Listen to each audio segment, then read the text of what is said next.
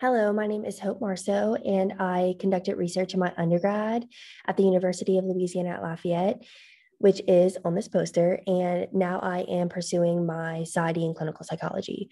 So I'm going to talk about how word use patterns provide potential insight into the mind of a mass murderer.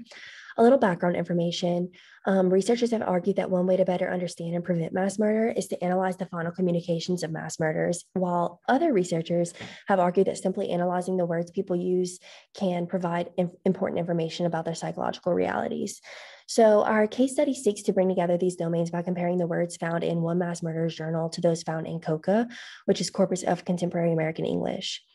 We made two main predictions across three different quantitative analyses. One, that we would observe significant differences between the corpora, and two, that these differences would provide additional insight into the mass murderer's mental state.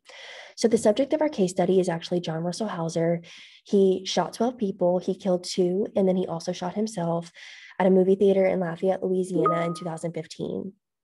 In a previous analysis, we found evidence to suggest that he was consistent with Knoll's interpretation of an adversarial homicide suicide subtype, which would extinguish behaviors such as feeling wrong in some way, persecutory delusions, and having no escape planned.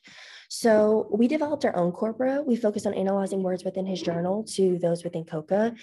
In analysis one, we specifically looked at keywords from wordsmith tools to compare corpora based on word frequency. And we found that Hauser used more words that were related to politics, such as truth, morality, majority, targets, mad, while COCA used more basic words that we use in our everyday English. Analysis two, we used MRC psycholinguistic database to compare corpora based on psycholinguistic factors of words. And we found that Hauser used more number of letters, number of syllables, imageability, concreteness, and meaningfulness, while he lacked in frequency.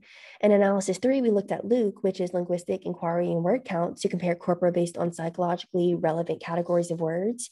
And we found that COCA had more logic and more clout or authority, while Hauser had more authentic words. So like he had more realness, and anything under 50% in tone is actually considered negative. So more sad, mad words, they both actually exhibited that. So if we look at the interpretation, these lexical patterns suggest that this mass murderer was experiencing reduced analytical thinking and low self-esteem while being honest in his opinions. So as compared to COCA, the words in Hauser's journal were more moral emotional. So he used words like morality, truth, longer in terms of letters and syllables, less frequent in the language, less familiar, less analytic, less clout. So if Knoll's correct, in particular thoughts and behaviors can be used to identify different types of mass murders, and if our data can be used as preliminary evidence of differences in word use between people who commit mass murder and those who don't, then it might eventually be possible to use lexical analysis to identify individuals at risk of committing crimes. Thank you so much for being here today. And if you have any questions, please reach out.